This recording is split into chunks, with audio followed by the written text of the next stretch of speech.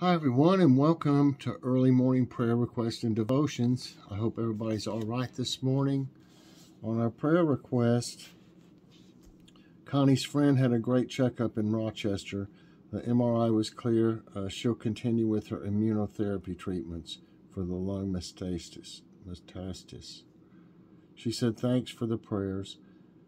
Christy found out she has COVID and she's quarantined. Pray she gets to feeling better and doesn't get worse. Pray for Colleen's oldest daughter and her son. They're looking for suitable housing. Pray for Jason. He's been sick ever since he had COVID. Pray for Jamie to be accepted to a job training program. He has disabilities. Jeff was diagnosed with brain cancer around Thanksgiving. A recent scan showed the brain tumors are shrinking. Amen. And Beth asked for prayers for the firemen that are working continuously on the fires in Texas. Also pray they get them all put out. A female deputy lost her life in the fires in Texas. Pray for comfort for the family. And Sharon's procedure went fine and she's at home resting. She said thanks for the prayers to everyone. Okay. Well, that went right there.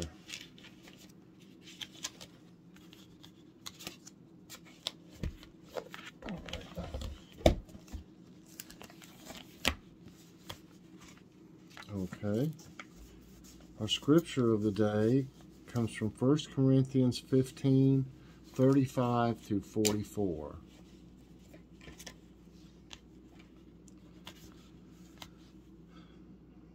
But someone will ask, how are the dead raised? With what kind of body will they come? How foolish! What you sow does not come to life unless it dies. When you sow, you do not plant the body that will be, but just a seed, perhaps of wheat or of something else.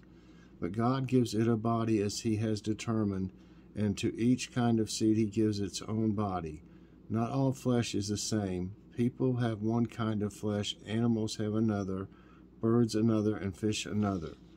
There are also heavenly bodies, and there are earthly bodies. But the splendor of the heavenly body is one kind, and the splendor of the earthly bodies is another. The sun has one kind of splendor, the moon another, and the stars another.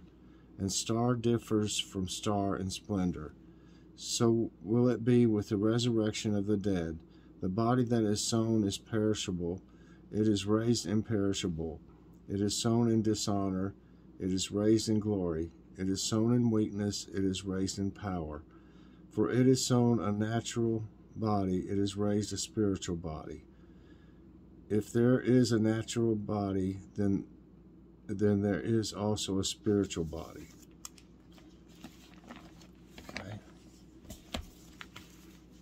And our devotion today is entitled Rising to Dance. In a widely shared video, an elegant elderly woman sits in a wheelchair. Once a famed ballet dancer, Marta Gonzalez Saldana now suffers from Alzheimer's disease. But something magical happens when Tchaikovsky's Swan Lake is played to her. As the music builds, her frail hands slowly rise, as the first trumpets blast, she starts performing from her chair. Though her mind and body are perishing, her talent is still there. Reflecting on that video, my thoughts went to Paul's teaching on resurrection in 1 Corinthians 15. Likening our bodies to a seed that is buried before it sprouts into a plant, he says that though our bodies may perish through age or illness, may be a source of dishonor, and may be racked with weakness, the bodies of believers will be raised imperishable, full of glory and power. Just as there is an organic link between the seed and the plant, we will be us after our resurrection. Our personalities and talents intact, but we will flourish like never before. When the haunting melody of Swan Lake began to play, Marta at first looked downcast, perhaps mindful of what she once was and could no longer do. But then a man reached over and held her hand, and so it will be for us. Trumpets will blast, a hand will reach out, and will rise to dance like never before. What do you look forward to being able to do after the resurrection? How can this give you hope for loved ones suffering the effects of age? I praise you, Jesus, that nothing will be lost, but only regained in the future. And Lord, I want to pray today for everyone on our prayer list. Please help all of them with their different needs, and help anyone out there that's been affected by the virus.